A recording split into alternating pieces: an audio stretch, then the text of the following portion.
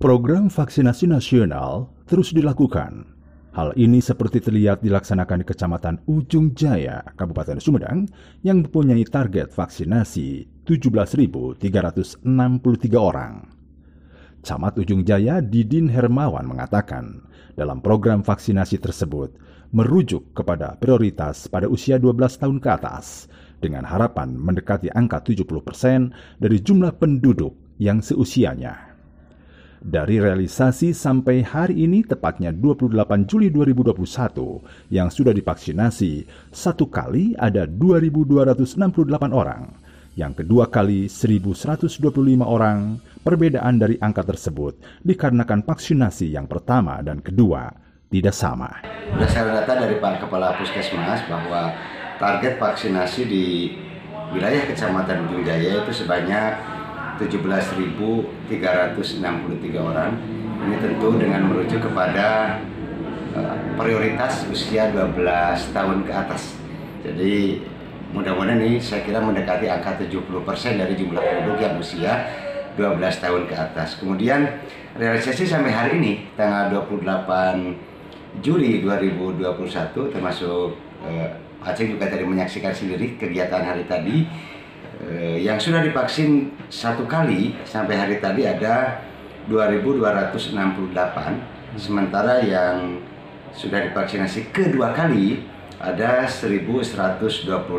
Tentu perbedaan angka ini disebabkan karena pelaksanaan vaksinasi pertamanya tidak sama. Kemudian harapan kami dan alhamdulillah masyarakat, kesadaran masyarakat untuk ikut vaksinasi sekarang semakin meningkat. Mungkin juga itu tidak terlepas dari upaya sosialisasi kami.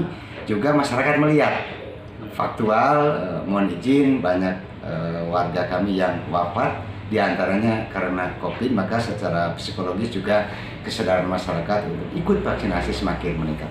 Nah, untuk upaya untuk mencapai target 17.000 itu ada target sampai berapa bulan itu mencapai tahun ini atau lepas ke tahun depan selesai? Siap. Untuk target ini tentu kita upayakan di tahun ini. Dan memang banyak faktor yang mempengaruhi.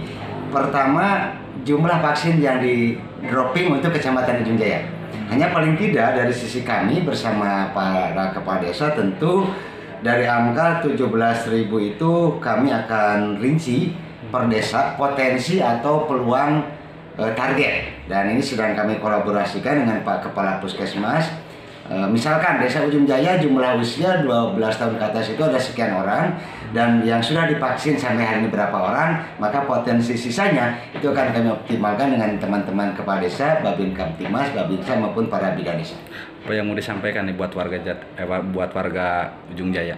Ya tentu kami selaku camat menghimbau, mengajak, berharap agar masyarakat yang sampai saat ini belum divaksin karena ragu atau mungkin takut atau terpengaruh oleh berita-berita yang tidak bisa dipertanggungjawabkan, maka kami berharap ayo kita ikuti vaksinasi.